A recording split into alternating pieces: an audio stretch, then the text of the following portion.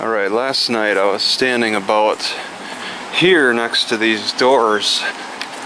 Alright, and I heard a whirring sound, and I looked around. I heard it in this direction. And I was like, what is that noise? And it turns out it was this camera. It was about 3 a.m. It was pointed right at me. And when I finally looked up, a couple of lights flashed. I want to take a look at those lights. Okay, so the top 4 lights, right, like these, there's 6 lights in all. They flashed red at me for some reason. I thought that was odd. It's like they gave a command to flash the lights, and I don't know what that command would be. There's no way they would have lights flash just to communicate to the people that they're watching, right? So I walked this way down the road, and it, of course, that's the position it was in when it last was watching me walk down this road. So they left that camera alone after they were watching me walk down the road, and I came upon another camera, another whirring sound. So when I got to about here, I heard another whirring sound, and this camera started looking down the road like it was anticipating me to walk down the road. But I heard that whirring sound, and I was like, okay, I'm not going to get in the view, so I ducked behind the building. I just went around the other side of the building. Not sure if there's any other cameras. Okay, so that camera is over there, and if I would have turned the corner this way, they got one right on the museum. So they're pretty obvious, and they definitely have somebody who controls them. Okay, they might have checked that one to see if they missed me.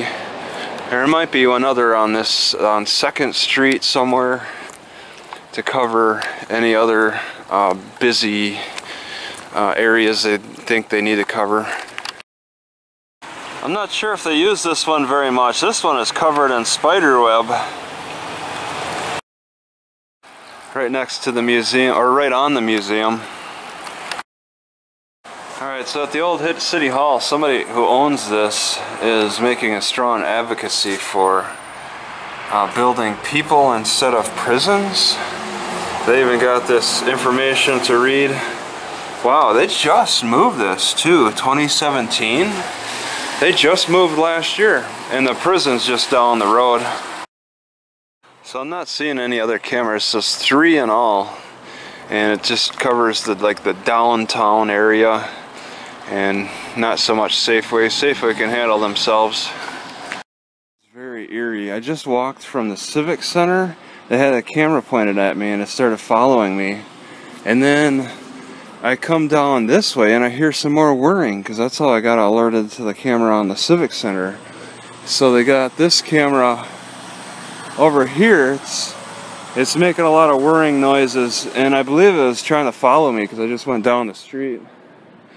It probably has a sound sensor too, so I'm kind of subverting that camera right now. It's maybe trying to follow me.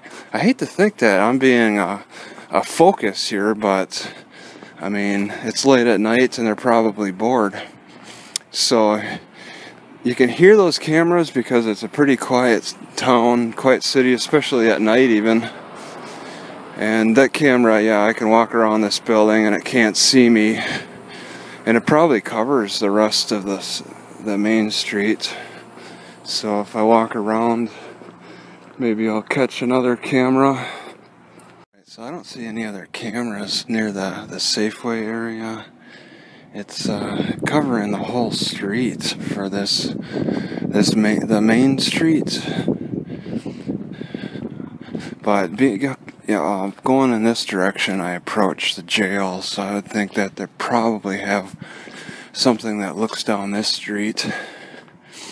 And they really give themselves away when they start turning the gears, because that's a distinct sound. It's very curious how effective those cameras are, because other bigger cities that have those shot spotters that really seem to focus more on listening than trying to maneuver a camera around and watch people on the streets.